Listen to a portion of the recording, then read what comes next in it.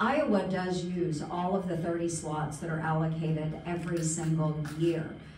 Every state is given 30 slots. Not every state utilizes all 30 slots. So Senator Amy Klobuchar of Minnesota and I have partnered together on the Doctors Act, and what we are proposing is that if you are in a state that does not use all of its slots, then you could reallocate those, and it would go back into a pool of then available slots that could go to states like Iowa that does use all of our slots every single year. So we think it's a great way to bring additional physicians into the state of Iowa, and Amy and I will work hard to ensure its passage in the near future.